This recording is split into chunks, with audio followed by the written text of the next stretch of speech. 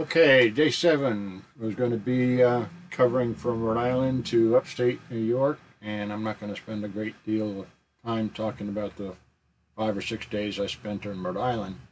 Just to say that I'm going to leave here, Rhode Island, around noontime on the Sunday, and I'm not going to cover the details of the departure just from the gas station alongside Route 146 and up north to past Woonsocket to Worcester, and then onto the Mass Pike and across western Massachusetts. There's replicated the music there from Miss Misery from Good Will Hunting.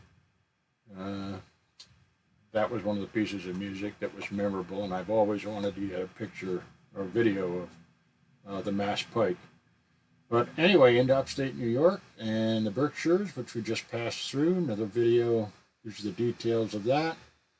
And then up into the top of the Finger Lakes region. And eventually I'm going to get down to going to Syracuse, New York, where I was born.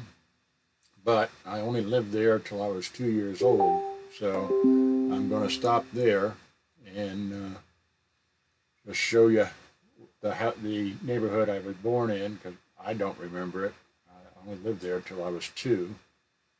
So there I am going down, and there's the house in Syracuse, and then from there down to Ithaca, where my dad went to school at Cornell, and I decided to visit a park that he frequented there called Stewart's Park, and then a short distance to the hotel for the night, and got rested up for the next day, which was going to be another big long day. So there it is, day 7 complete.